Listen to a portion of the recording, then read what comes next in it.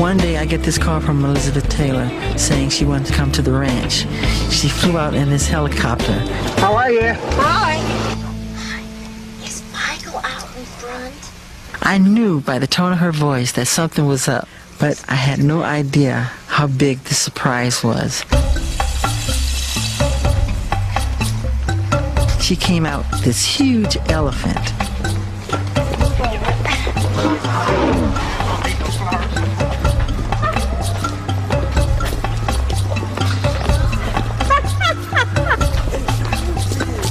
And it was unbelievable.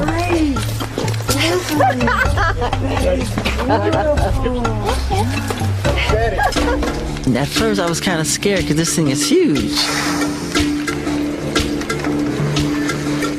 Eventually I got into it, feeding them carrots and stuff like that.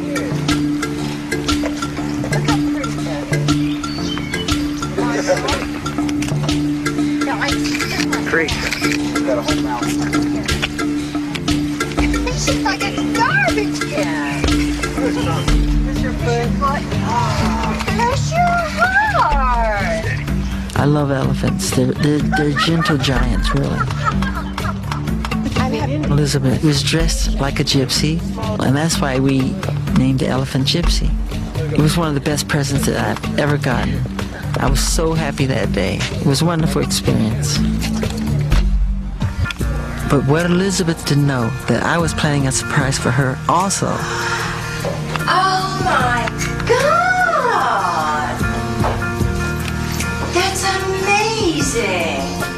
I love it! Oh, thank you! What's it made of, a carpet? The gift that I gave Elizabeth to me was very unique. It looks like a painting, but it isn't. That's incredible! I love that color. It's a tapestry. This guy did it piece by piece. I wrote something on the bottom.